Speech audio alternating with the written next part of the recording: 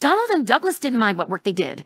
This meant they often took trucks, as the other engines detested them. However, even the twins needed reprieve from goods. Pulling coaches was a welcome change. One morning, Donald brought a stopping train to Tidmouth Station. He was in good spirits, and the coaches hummed happily behind him. Halting at the platform, he saw some workmen near the signal head. "That looks like trouble," he sighed. The station master walked up. "The signal's faulty. The men are working as quickly as they can. You should be clear to leave soon. Sorry about this, Donald." "Can it be helped, sir?" said Donald. "Don't worry, I'll make up time doing the line." The station master smiled and walked away. Donald was just about to close his eyes for a rest when... Should have known trouble would follow that engine. When Donald first arrived, he collided with the Tidmouth signal box due to slippery rails. The box was swiftly repaired, and the Fat Controller forgave him.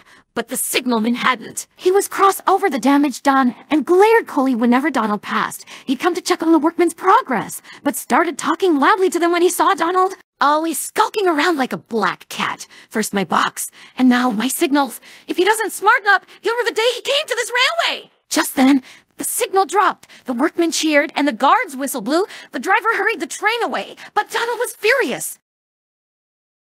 Unbelievable. He grumbled that night. You'd think he'd cause an accident every day, acting like a control the signals.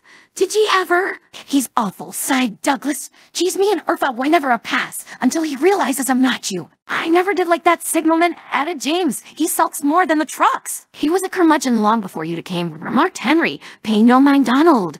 He'll give it up in due time." Donald wasn't convinced. Whenever he went near the box, he felt the signalman's gaze fixed upon him. He could hardly shunt without receiving complaints. He worked carefully and held his tongue, but his patience was wearing thin.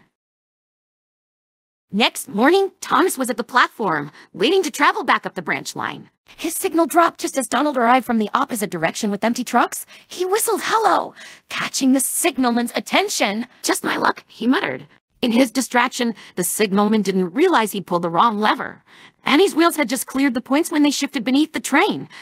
Thomas hadn't noticed, but Donald had. "Stop! Stop!" He whistled frantically. Startled, Thomas braked, but not fast enough. Clarabelle's front wheels started down the siding. There was a bump, a shriek, and a crunch. The train stopped, with Clarabelle sitting crooked and derailed. "My poor axles," she wailed. The signalman descended from the box just as Thomas's guard stormed over. "What are you playing at?" He fumed. "You're working points, not circus rides." "I was doing just fine, until the black cat came creeping in," grumbled the signalman. Donald could stay silent no longer. "I dunno any railway where engines control points or signals," he retorted. "That's your Joab." "Don't tell me how to do my job. You're quite good at being a bad omen. Let me tell you."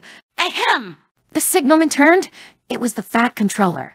"Sir, I..." "Report to my office at once," interrupted the Fat Controller. "I'm quite interested in hearing how Donald's mere presence led to this." He motioned to the accident. Thomas's crew was trying to pacify the angry passengers. Ashamed, the signalman walked silently towards the station. "I'm sorry if it caused any trouble, sir," began Donald. "You did nothing of the sort," assured the Fat Controller. "Without your warning, Thomas may have had a worse accident. I trust you can assist with the cleanup." Donald gladly obliged. He and the workmen soon put everything right, and Thomas hurried off with a thankful whistle. Satisfied, the Fat Controller strolled to his office. "I feel your troubles are over and done with, old boy." The driver winked at Donald. He was right.